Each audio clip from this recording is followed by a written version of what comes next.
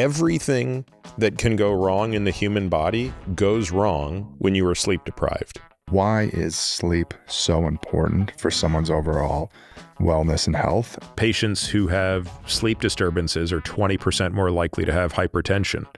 If you're not sleeping enough, you're not recovering enough. I think sleep is probably the most underappreciated contributor to insulin resistance and poor metabolic health. I think the evidence is quite clear that insufficient sleep is a causal risk for dementia. And if they're looking at what are the different levers that I can do to improve my sleep, what options are there?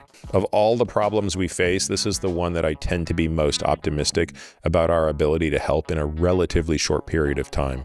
And we've had nothing but success with CBTI for the patients who do the work. This stuff works. Honestly, for most people, hygiene fixes 80% or 3/4 of the problem. Trazodone is probably the best prescription sleep medication out there. There are some patients who absolutely swear by this stuff. Is the mortality benefit of sauna largely attributed to the sleep benefits that come?